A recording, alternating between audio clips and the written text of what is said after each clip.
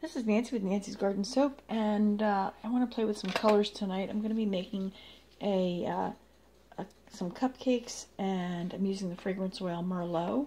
So I would like to try out mixing some red and then adding some other colors to it. I saw someone else do a red that had gold in it. So I want to see what happens if I mix the red with gold, or since I'm running low on gold, what happens if I mix the red with copper, because I have copper mica. So I'm working with micas here. This one here is a ruby red mica, and I'm putting that into this container.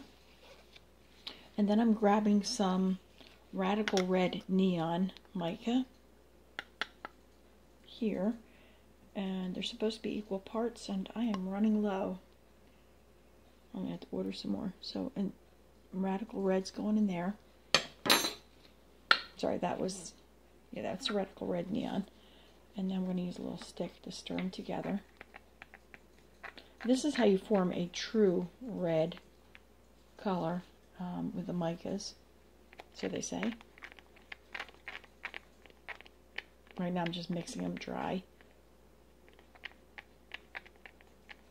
And now I'm going to take this and add half of it, or maybe just a little bit. We'll just do like a half a teaspoon into there, and I would like to add an equal amount of the gold shimmer mica, like that. They're pretty. Into here, and mix it up.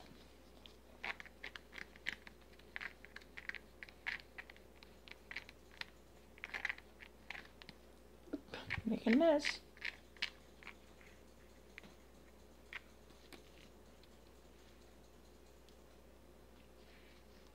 It's a little bit light.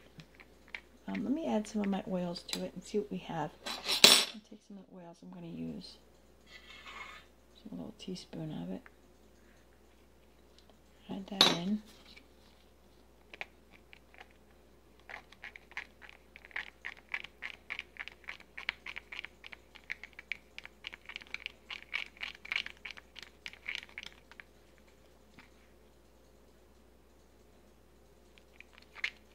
That's pretty.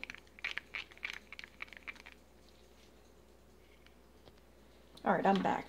What I'd like to do is to clean up a little bit and show what these look like on the papers. Alright, so on the right we have the ruby red. Over here is the true red mix that I started with. And this here is that mix, mixed equal parts with the gold shimmer. This. Now I'm going to take this same ruby red and add a little bit into this container. It's about a teaspoon or so, I'd say. And for that, I'm going to add the copper mica, which is right here. Let me get some on a spoon and I'll show it to you.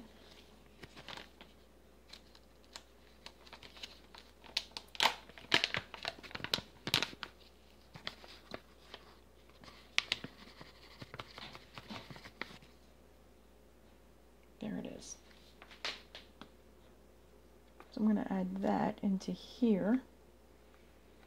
It's almost like a shiny brown. It's really impressive in person, the copper.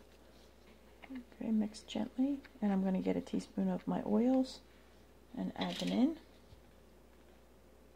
I'm really short on my gold mica too, so I would prefer to use the copper, because I have more of it.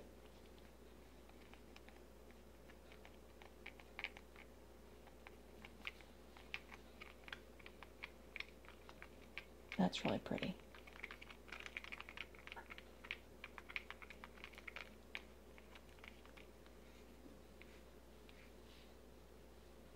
I don't know if you can tell the difference. Let's put this here and put that there.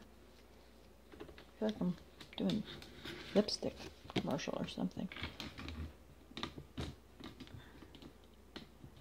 Can you tell the difference at all?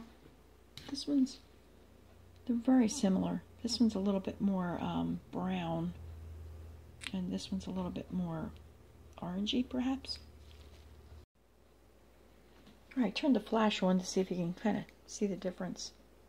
Like that. I'm not sure you can. Here's that one, and here's this one. They're quite similar, which I guess is a good thing because that means that I can mix either one, gold or copper, in and still get an acceptable rose gold type color. Last thing I want to do is is mix some of this red with some of the oils so you can see what it looks like.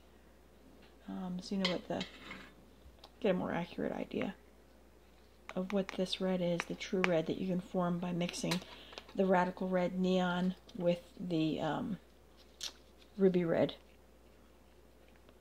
mica.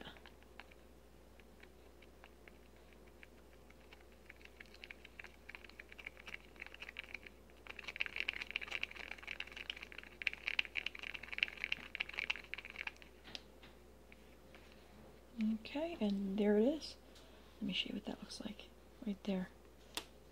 Like lipstick colors. I don't really see much difference between the using the gold versus using the... I don't see a difference between these two too much. And that is the red. Alright, that is all I'm doing right now with these colorants. I'm going to be using them in my soap in just a little bit to make some soap cupcakes. So check them out. It's going to be a Merlot soap cupcakes. Alright, thanks for watching and have a great day.